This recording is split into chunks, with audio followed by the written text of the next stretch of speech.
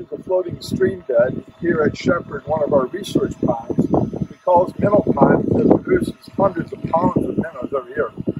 This unit was shut down for about a month as a result of a massive hailstorm we had, during which time the nutrients cycled into duckweed. You'll see it here. It's that green material floating on top. It's not as bad as algae, but it's still not what we want to grow. We're vastly growing other forms of life, like fathead minnows and frogs, and the predators that eat mosquitoes.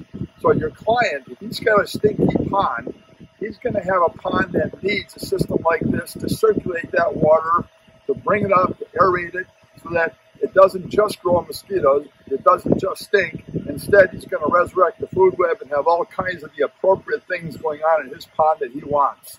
That's what the floating stream bed does. How does it work? There's a little blower here. It's a 1/2 horsepower unit.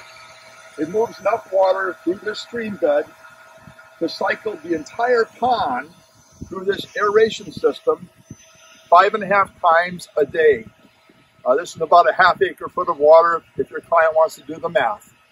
But ultimately, the system will take the stratified water that is today causing him the problem associated with stench, and we'll fix it. That's what the floating stream bed is designed to do. Essentially, it's sending about 17 or 18 cubic feet of air per minute through that hose down underneath the island. That air comes up, brings water with it, hits a deflector plate that turns it horizontal. So it's essentially what we call a floating stream bed, the BioHaven embodiment, the floating stream bed. The only thing like it in the world. Simple to deploy, no moving parts except in the blower. Critical point, really easy to install and to make work.